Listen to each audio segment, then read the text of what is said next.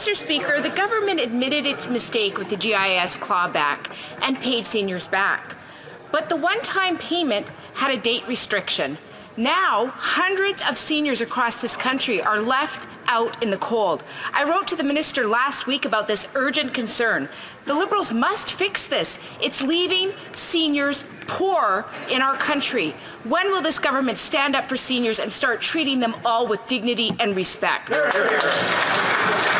The Honourable Minister of Seniors. Mr. Speaker, we know just how challenging this pandemic has been for seniors. And Mr. Speaker, that's why from the very beginning we have been there to support them. On April 19th, we delivered a one-time payment for those affected seniors. Mr. Speaker, we also passed Bill C-12 that ensures that seniors, particularly working and low-income seniors, are never again impacted by any pandemic benefits that they take. We will continue to ensure that we support and deliver for seniors every step of the way. Thank you, Mr. Speaker.